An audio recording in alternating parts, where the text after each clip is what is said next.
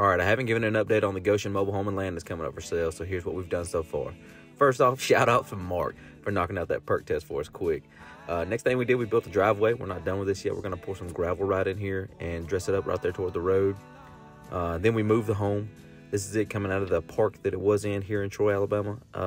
Got it moved a couple days after we got the driveway done. Getting it set up right here. We got power installed, and they came out and marked where they were going to put the brand new septic tank. And what else have we done? We haven't skirted it yet.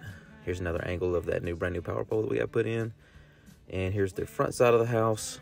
We're still waiting on the guys to come out and stamp us good on the move, and then we'll go ahead and we'll skirt it up and put porches on it. But we got our septic plans, and they should start working on that tomorrow, maybe that end of the week, hopefully before Christmas, and get it knocked out the way we can get this thing on the market and get it sold. But yeah, just a quick update.